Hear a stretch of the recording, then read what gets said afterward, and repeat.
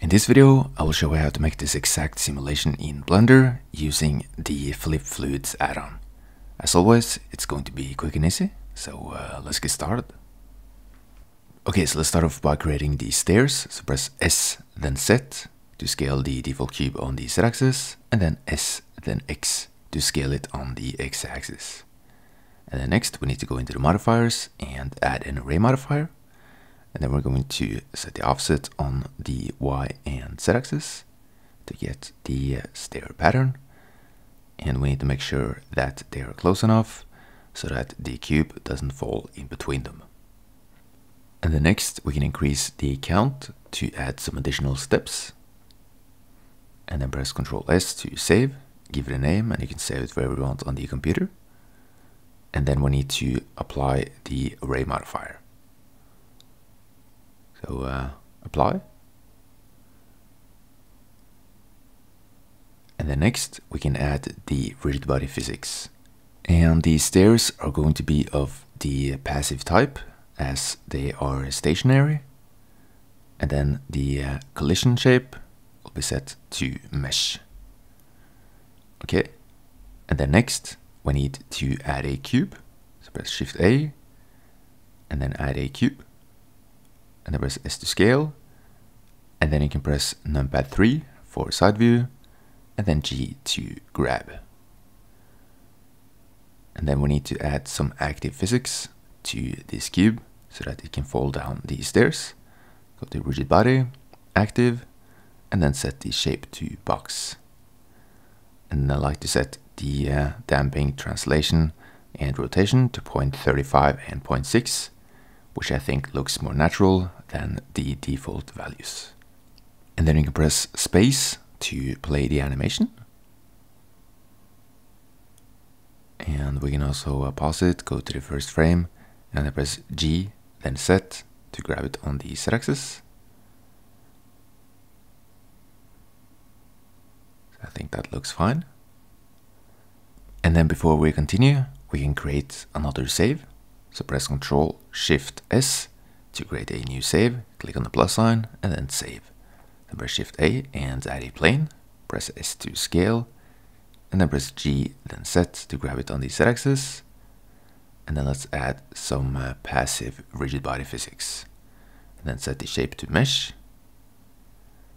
And when we play the animation from the beginning, you will see that the physics for the floor works as well. Okay, so let's increase the length of the animation and then go into the rigid body world settings and increase the length here as well. Then create another save in case something crashes, and then you can bake the simulation. And as you can see, it works fine. So now the next step is to add the water inside the cube. So go to the first frame and then select the cube. Then press Shift D to duplicate, then S, then Z to scale it on the Z-axis. And then press G, then Z to grab it on the Z-axis. And then press S to scale. And then we can go into the physics settings. And the water itself does not need any rigid body physics because it's inside the cube. And then we can set the flip fluid type to fluid.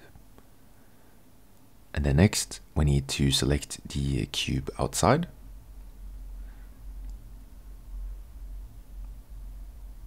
And then add some flip fluid physics for this cube as well. And I'm going to put it below the rigid body physics. And as for the flip fluid settings, I'm going to set this one to an obstacle type with the inverse type, because we have the water inside of the cube. And then make sure to export the animated mesh as well, so that it works with the rigid body physics. Okay, and then let's save one more time. And then select the point lamp and press X to delete. And then we can press Shift A and add a cube. This is going to be the domain. press S to scale, then G, then Z to grab it on the Z axis, and then S, then Z to scale it on the Z axis. You can also press G, then Y to grab it on the Y axis. And this object is going to be the domain type, which contains and is the border of the simulation. And then I'm going to increase the resolution, which increases the quality of the simulation. You can also increase it further later on if you don't mind a long baking time. And then let's enable the white water as well, so that we get some foam, bubbles, and spray. And then under Flip Fluid Materials, we can add the bubbles and so on by adding the foam, bubble, and spray material. I'm not going to add a material to the surface, I'm just going to use a default glass material. But for the foam, I'm going to use the Flip Fluid foam material. And the same for the bubbles and the spray.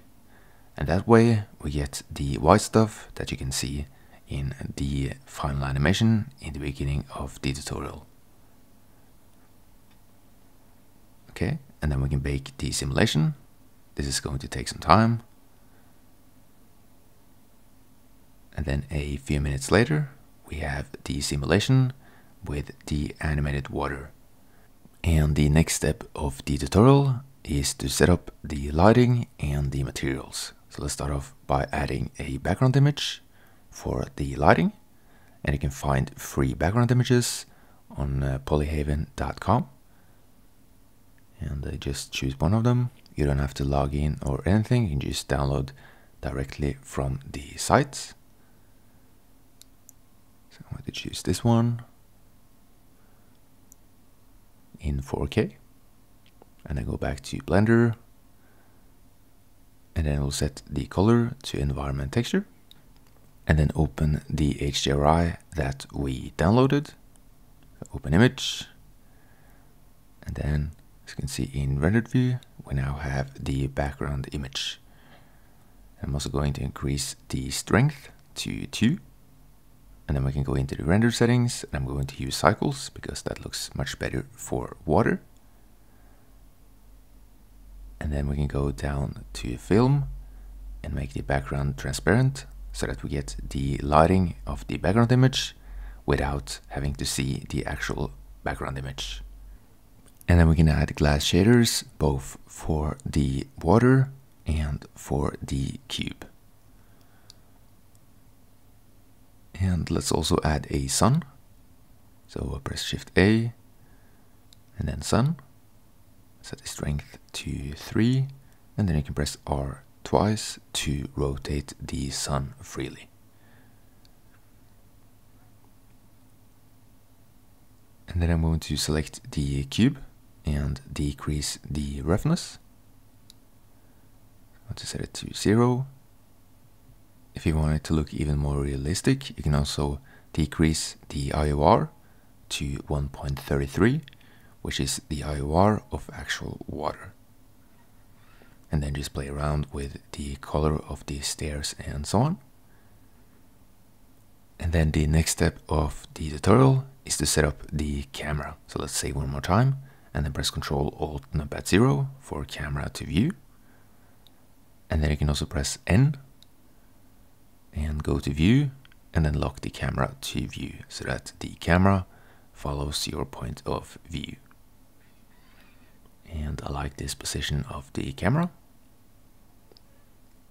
Now, before we set up the output settings and start the rendering, you can do the final adjustments. So if you want to do any changes to the colors and so on, this is the time to do it. And then once you're happy with the result, you can go back to solid view, go into the output settings, and I'm going to set the resolution to 4K. If you just want 1080p, you can just leave it at 100%. And then I'm going to create a new folder for the final render, because we're going to render them out as PNGs, and then you can convert them into an MP4 file later. And that is useful because if you want to pause the rendering, you can do it with PNGs. And then you just press Ctrl F12 to start the rendering. And that's it for this tutorial. Thank you guys for watching, and subscribe for more Blender content.